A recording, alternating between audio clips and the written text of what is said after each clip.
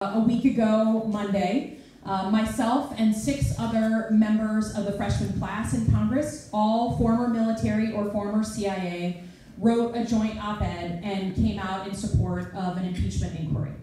And I wanted you to know from me, I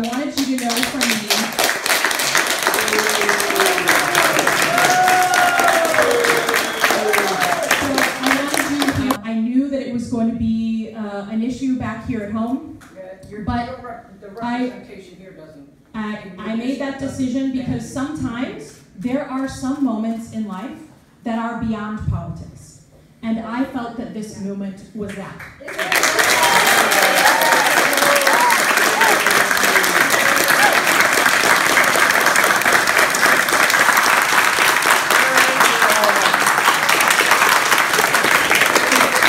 Foreign leader and asked him to dig up dirt on an American, on a political opponent.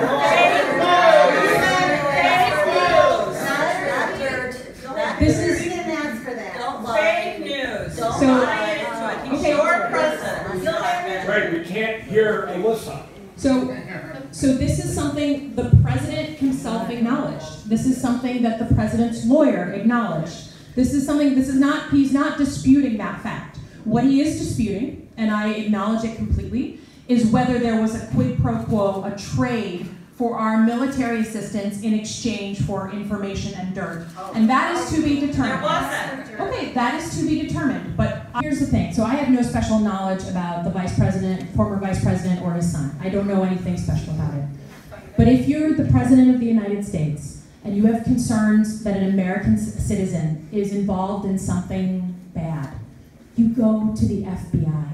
You go to American law enforcement. That's where you go. You don't go to a foreign leader. Because today it's the Ukrainians, and what's to stop some Democratic head of state going to China and saying, could you just do a quick cyber intrusion on this political guy or this American citizen over here? I just don't. If Americans can take care of our own problems. We can have Obama's phone calls to Iran and China and see what they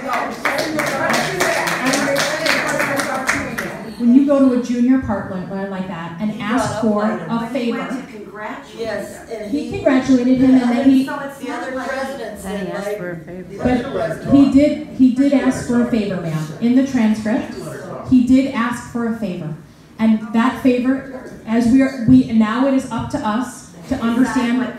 Because he really didn't say favor. So this is why he did say favor. I'm sorry, the transcript says favor.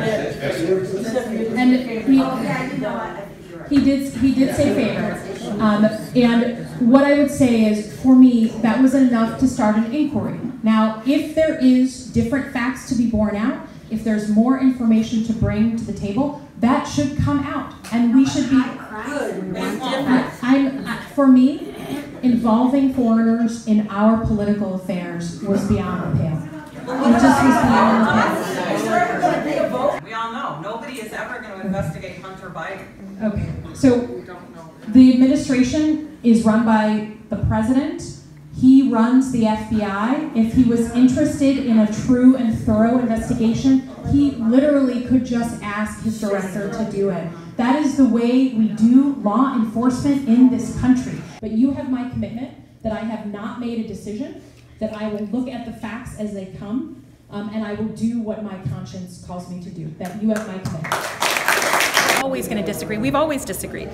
Democrats and Republicans have always had differences, but they've been able in the past to discuss things respectfully, and that's what I ask of everyone who comes to these events, is that we be able to do it respectfully.